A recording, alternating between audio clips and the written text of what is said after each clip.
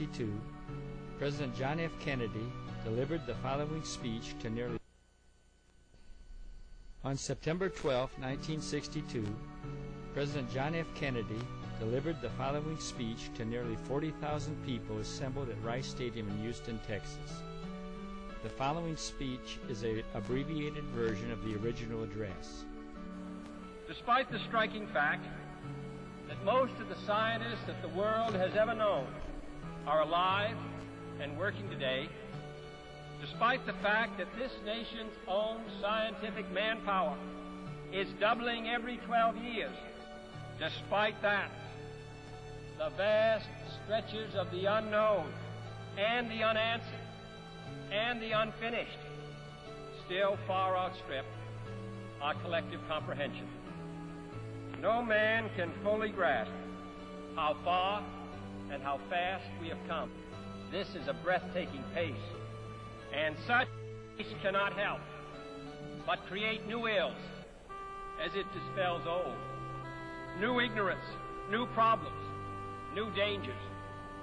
Surely the opening vistas of space promise high costs and hardships, as well as high reward.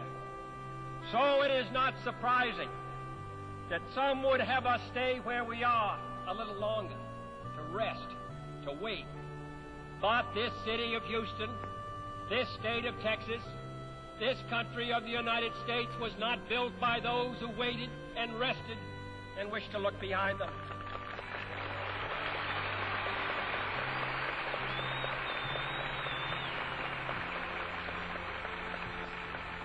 This country was conquered by those who move forward, and so will space. William Bradford, speaking in 1630 of the founding of the Plymouth Bay Colony, said that all great and honorable actions are accompanied with great difficulties, and both must be enterprised and overcome with answerable courage. The exploration of space will go ahead, whether we join in it or not. And it is one of the great adventures of all time. And no nation which expects to be the leader of other nations can expect to stay behind in this race for space. And this generation does not intend to founder in the backwash of the coming age of space. We mean to be a part of it. We mean to lead it.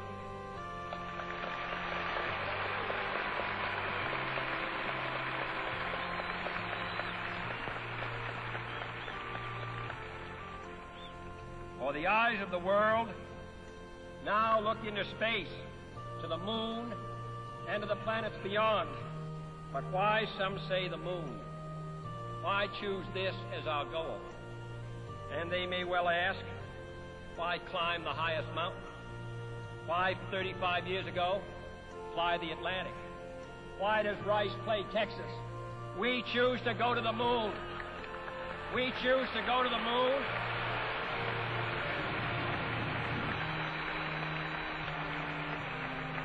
We choose to go to the moon in this decade and do the other things, not because they are easy, but because they are hard. Because that goal will serve to organize and measure the best of our energies and skills. Because that challenge is one that we're willing to accept, one we are unwilling to postpone. But if I were to say, my fellow citizens, that we shall send to the moon 240,000 miles away from the control station in Houston, a giant rocket more than 300 feet tall, the length of this football field, made of new metal alloys, some of which have not yet been invented, capable of standing heat and stresses several times more than have ever been experienced, fitted together with a precision better than the finest watch, carrying all the equipment needed for propulsion, guidance, control, communication, food, and survival on an untried mission to an unknown celestial body, and then return it safely to Earth, re-entering the atmosphere at 65,000 miles per hour, causing heat about half that on the temperature of the sun, almost as hot as it is here today, and do all this, and do all this, and do it right, and do it first, before this decade is out, then we must be bold.